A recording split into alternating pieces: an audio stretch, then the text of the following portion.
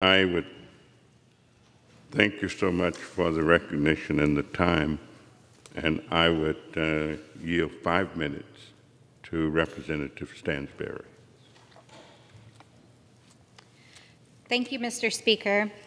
I rise this evening as a proud daughter of New Mexico to discuss the transformative impacts of the American Rescue Plan for our state on this beautiful St. Patrick's Day during Women's History Month, to highlight the impacts the Rescue Plan has had for our working families, our kids, and for our entire nation.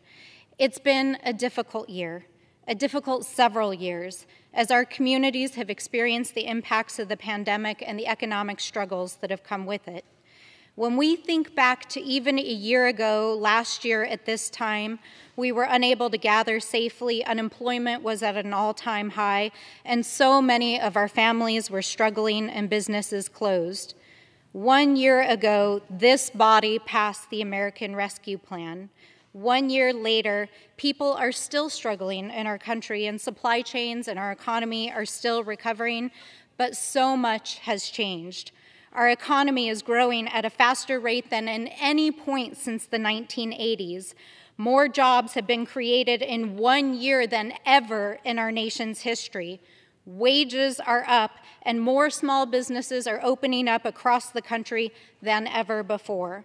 Because the American Rescue Plan changed the way in which families put food on the table, provide for their families, and so that our parents and women in particular can return to work, and have helped our schools stay open and our families and small businesses stay afloat. So let's get to the heart of the matter today, which is how this particular piece of legislation has transformed the lives of so many New Mexicans, and how our communities have benefited from these historic policies. The people of New Mexico, and especially our women, are strong, resilient, the centers of our families and the roots of our communities.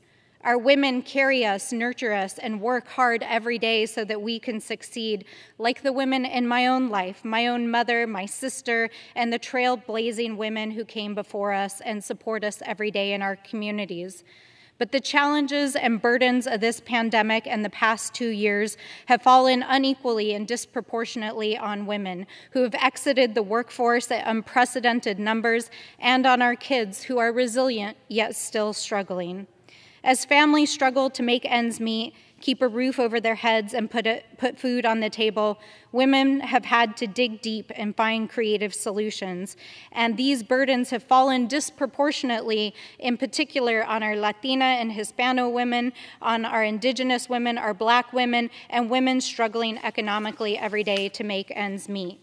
There are countless stories of struggle and resilience and survival in our communities and the impacts of the American Rescue Plan. One from New Mexico's 1st Congressional District is that of April Trujillo and her 4 boys in Albuquerque.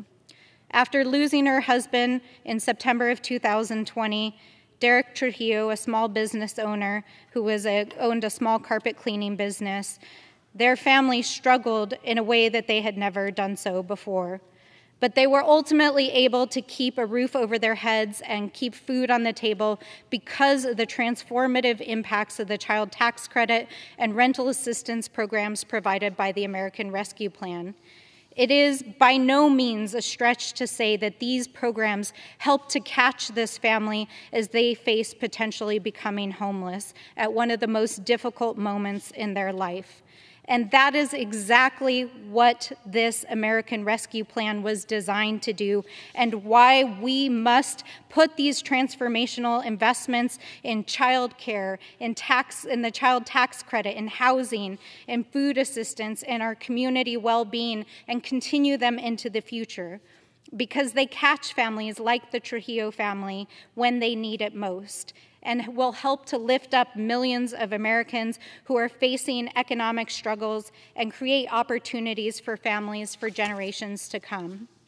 So as we celebrate the 1-year anniversary of the American Rescue Plan and celebrate the passage of a historic infrastructure package a few months ago and crucial budget legislation just this last week, These bills have had a transformational impact on our economy, on jobs, and families across the country. But we acknowledge that the work is not over. We must extend the child tax credit. We must expand programs to tackle housing and hunger. We must invest in a universal child care system and caring for our elders. We must tackle drought and climate change, and we must stand with Ukraine and global democracy. This is the work ahead, and we stand together, united, to get it done. Thank you, and with that, I yield back.